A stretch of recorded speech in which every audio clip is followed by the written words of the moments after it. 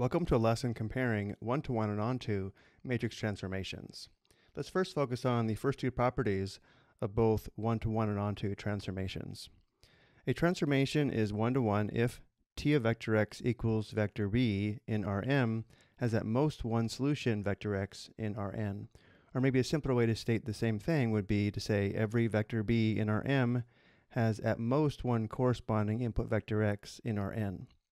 A transformation T is onto if T of vector x equals vector b in Rm has at least one solution vector x in Rn. Or another way to state this would be to say every vector b in Rm has at least one corresponding input vector x in Rn.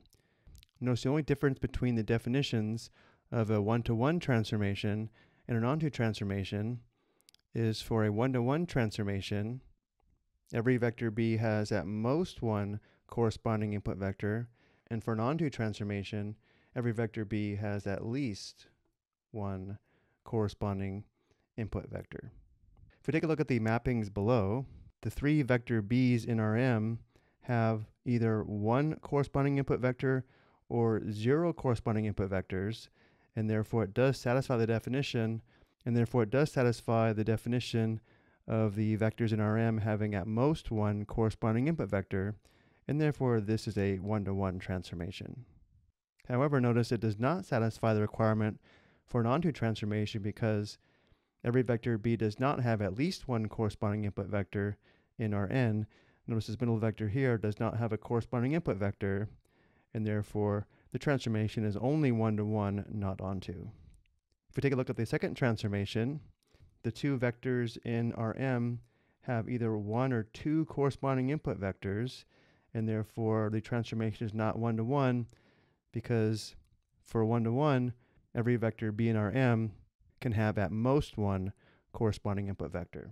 So the transformation is not one-to-one, but it is onto because, again, the two output vectors do have at least one corresponding input vector.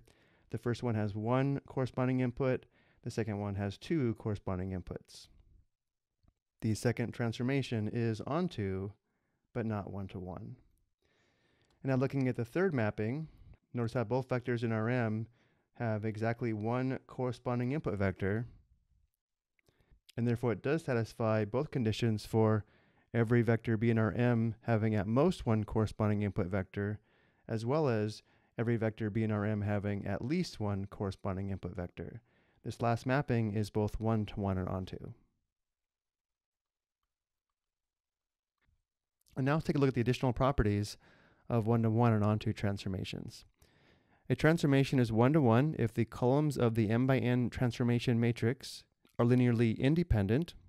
A transformation is onto if the columns of the n by n transformation matrix span Rm.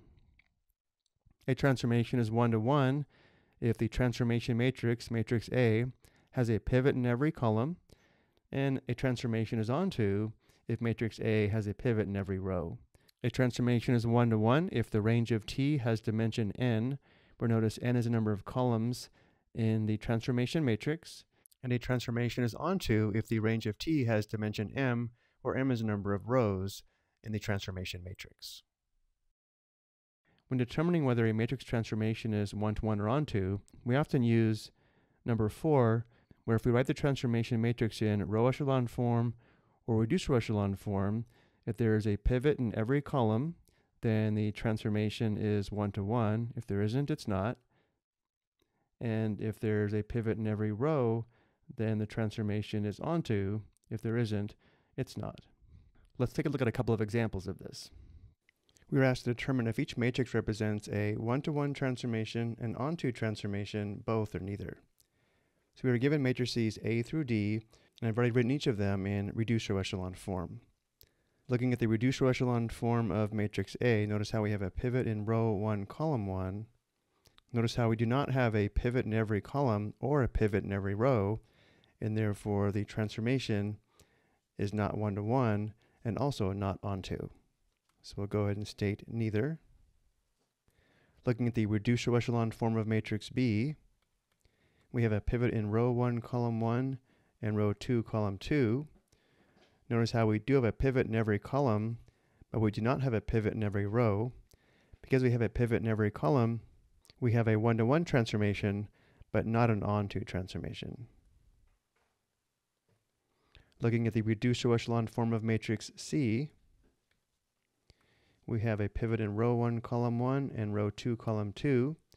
We do not have a pivot in every column, but we do have a pivot in every row, and therefore the transformation is not one-to-one, but the transformation is onto.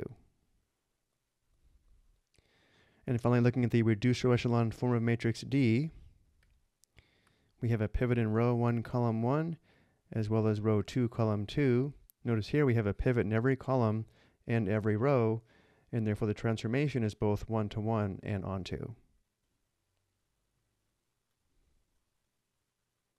When we have a transformation that is one-to-one and onto, we can say the transformation is an isomorphism, or that we have an isomorphic transformation. I hope you found this helpful.